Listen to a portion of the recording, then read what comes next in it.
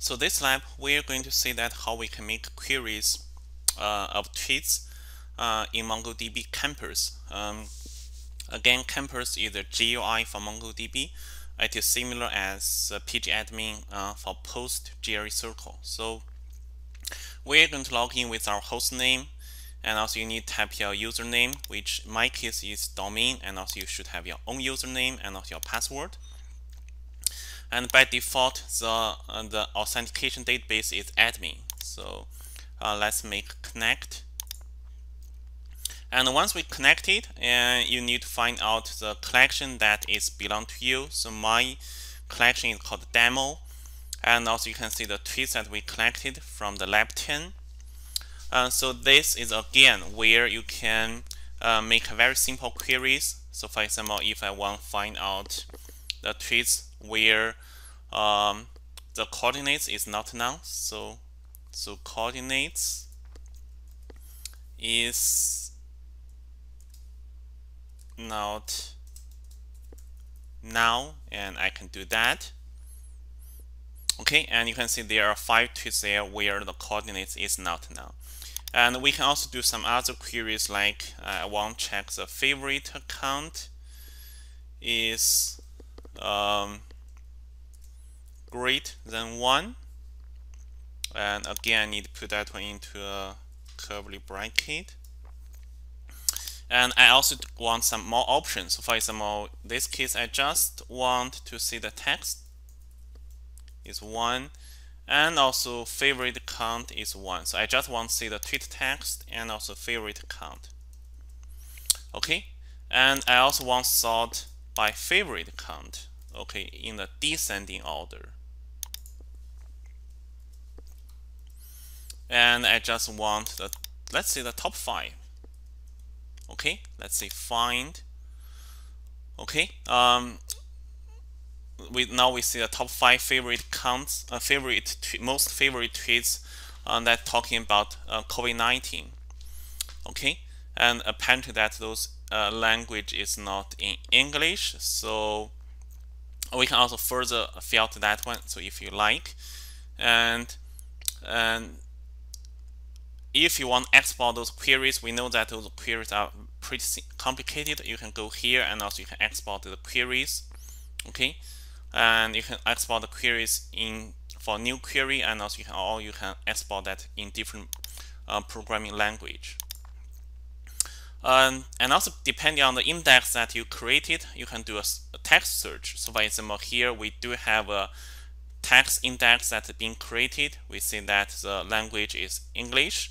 So that means we can also do a text search. So for example, here, let's say we want to search by our text index, and we want to use search. Remember that the keywords we use is called COVID. Okay. Okay, so they should be text. Okay, we use COVID, so that's the top 10 tweets that favorite and contains the word COVID. And what about the other keyword? Let's say election. Okay, so now you can see the results are slightly different. Okay, what is really more powerful is that the aggregation pipelines. Okay, so aggregation pipelines allow you to query or allow you to define the project, sort, etc. in separate stage, and each output of the previous stage will be the input of the next stage. So this is really a very powerful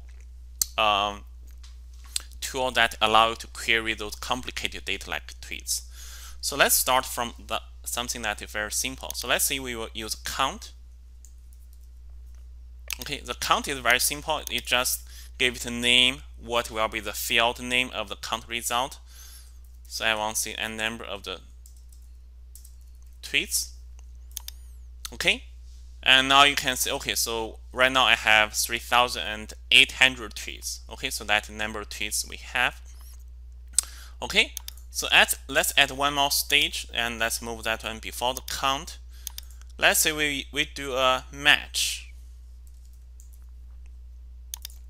Okay, and within this match, let's say we want to see that how many tweets contain coordinates. So let's define the coordinates query, which is coordinates that $not now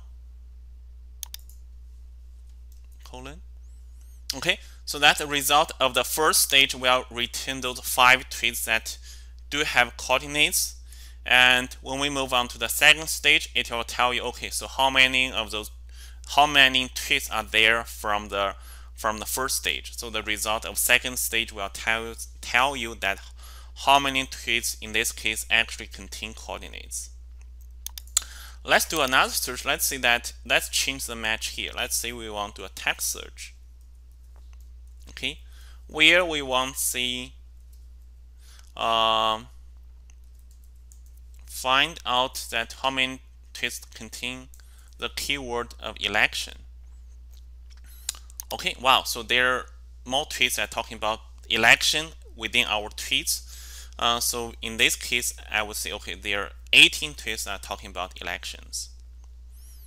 Okay, next, let's see that we want to see that how many users are there, and also how many tweets they sent out. Okay, or actually, which user sent out the most number of the tweets. Okay, so we want to see that which user sent out the most number of the tweets. So we know that for each single user, we do have a user.name or user.id or user screen name. So we need, in this case, we need use a group function. So let's say group.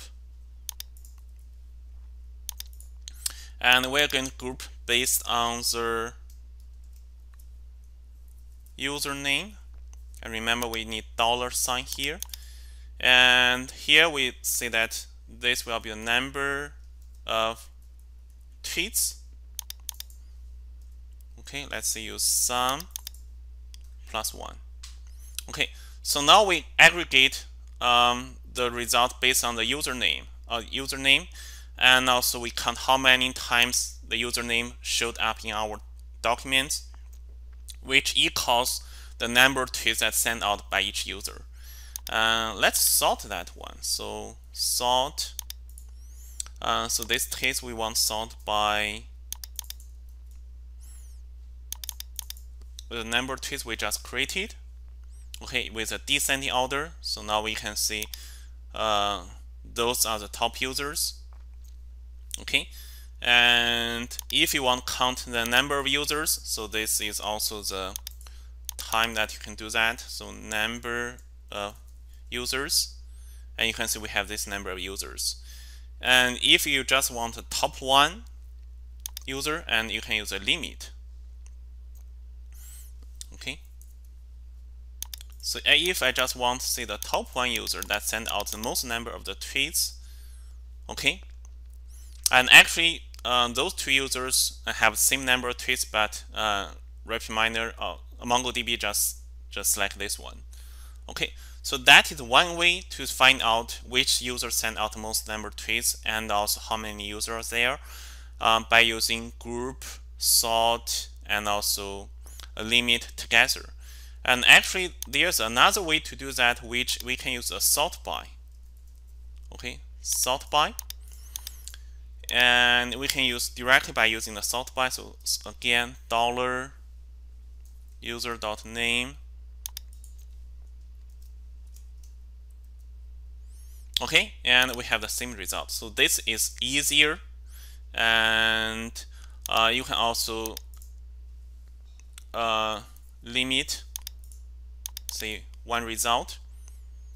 Okay, and you can see we have the same result. And if you want to count number of users, and again you can use a count. Okay, you can see we have the same result. Okay, lastly, let's say that we want to count which is the most popular hashtags. So for the tweets, if we go to the entities, okay, so some tweets may have hashtags, and some tweets may have more than one hashtag. Okay, so to do that, to get all the hashtags, the first step is that we have to unwind those hashtags, because those hashtags are item of the list. Okay, so we have to unwind it first. And here tell the path. So here we say we are going to use the entities and hashtags. And remember, we need to add a $sign here. Okay, so now, for example, each single tweet has multiple hashtags, and after this stage, if they have two hashtags, each single hashtag will be separate to one document. So now we just unwind those hashtags. So let's look at that hashtags. So let's say we do a project,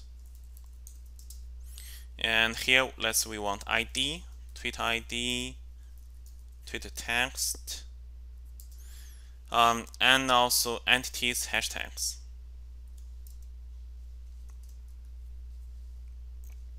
Okay, so now you can see that each single tweet, even they are from the same tweets. Okay, so let's say let's also sort based on ID. So even they have the same tweets, for example, both tweets, those two results belong from the same tweet, and we can see here they have two hashtags. But after we unwind those hashtags, again we can see each single hashtag will be assigned to one result. So now those two different hashtags from the same list are now being unwinded to two hashtags, or to two results. So if I uncheck this unwind,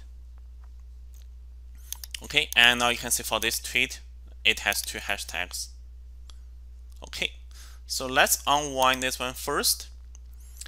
And now we will see all the documents, each single document has only one hashtag. So starting from here, we can group. Okay, so let's say group. And for this one, we're going to use the entities, hashtags, and also text.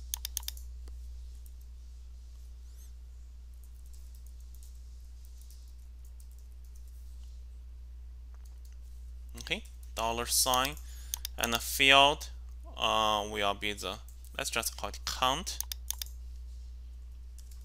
sum 1. Okay, and I should not have this period.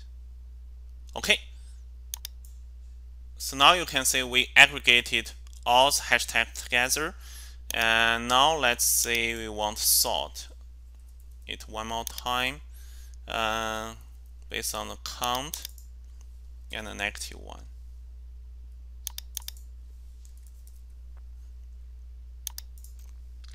Okay, and now you can see COVID-19 is the most popular hashtag, and if you just want the top one, so you can just limit. Okay, I just want the top one hashtag, which is COVID-19, which makes sense because COVID-19 was the keyword that when we collected those tweets. Okay, to sum up, first we unwind those hashtags. Okay, and actually we don't need this one, and also sort. And next, we grouped those unwind texts of the hashtags. Okay, so we unwind the text of the hashtags first, and now we group those text of the hashtags. So if they are using the same hashtags, they will be grouped together. And next, we sort based on the count, so number of times those hashtags has been used. And finally, because we are looking for the most popular hashtags, so we just want to limit 1.